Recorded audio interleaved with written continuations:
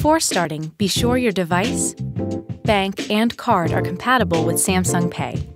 If it's not already on your device, download it at Google Play.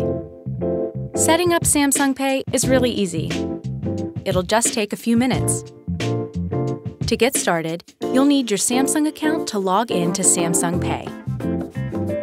Now, let's lock down security. Select Use Fingerprint. If you haven't already, register your print by placing your finger on the Home key. Lift and repeat until it signals you that the entire print has been recorded. Then, you'll be prompted to set a backup password.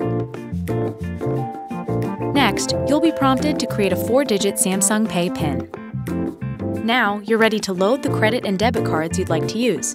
You can add up to 10. Samsung Pay lets you use your camera to scan in your card. When prompted, enter the additional information manually and tap Next. To validate the card, you can choose between calling your bank or text or email to receive a one-time password from your bank. Now, enter the password and tap Done. In a few minutes, your card will activate.